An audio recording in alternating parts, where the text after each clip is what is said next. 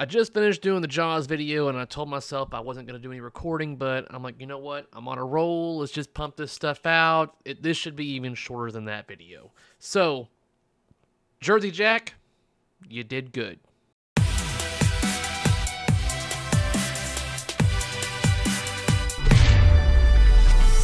On almost everything, okay?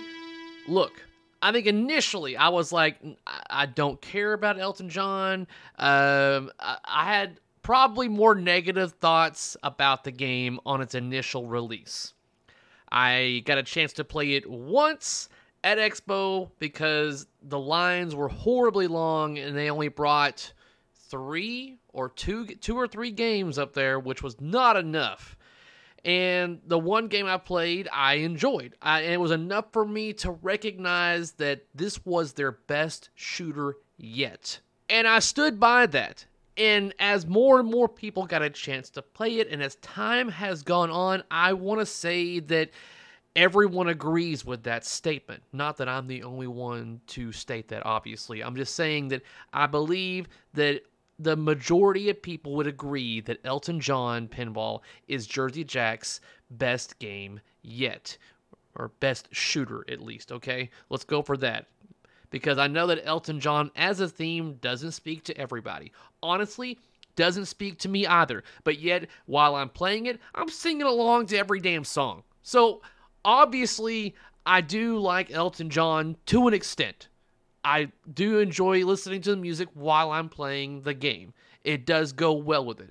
I enjoy the layout. Steve Ritchie put a lot of his previous layouts mixed in. I got a little bit of Getaway, I got a little bit of Star Trek, and I'm sure a number of other games I could list off that I see within the layout. But every shot felt good. Especially what everybody's referring to as the warp ramp shot. You know, I love making that. It's very pleasing to do. When it comes to the aesthetics of the game, it's a Jersey Jack game. They're going to be beautiful. And when it comes to the on-screen displays, the animations, once again, top-notch. I just really wish that they would have gone a little bit further on the screen like they did with Guns N' Roses, like Elton John live actually in concerts or whatever, playing along with that instead of just still frame images of him and zooming in and out and stuff like that. That's a little bit meh. But again, I'm looking more down at the playfield than I am up what's on the screen. But honestly, I think the only thing that would keep me from getting an Elton John is the price. Do I think that Elton John, just the Platinum Edition, is worth 12 grand? Hell no. This is ridiculous. 12 grand? Are you kidding me? And then 15 grand for the CE? No. I just don't agree with it. And it's subjective on what things are worth. But I man, if that game was 9K, oh man. Y'all could be having so much money. It's crazy. But you went for the 12K mark. And I'm just like, no, I wouldn't pay that. I know there's people out there that would. And I think a lot of people that have played the game have appreciated it. But it's down to the price tag that they're asking for. 12 grand. What? I mean, who knows? Down the road, maybe the prices will come down on them, the secondhand market or something like that. And maybe in the future, it'll be a game that'll be more obtainable. Or it'll be like Pirates, and the price will only go up. That's more than likely what's going to freaking happen. So, Jersey Jack, continue doing what you're doing when it comes to, like, the flipper strength. You can say you didn't do anything. You did. I can feel it. Anybody else that's played Elton John can feel it.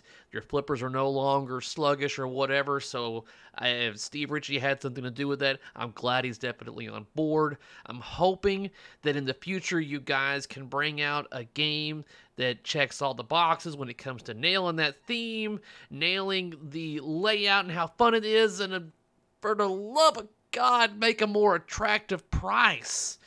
Because that, I don't know if you will ever get me to buy your game at 12 grand, unless the rumors are true. If you have the Matrix license and you do it justice and it shoots great, then maybe I'll think about it. But who knows? I'll have to cross that bridge when we get to it. Right now, I just want to say I'll compliment you, Jersey Jack, because I think that definitely most of your games, especially the last 2 or 3 that you brought out, have just not been winners, in my opinion. And I think you finally have one. You finally have a winner. You just don't have an attractive price tag.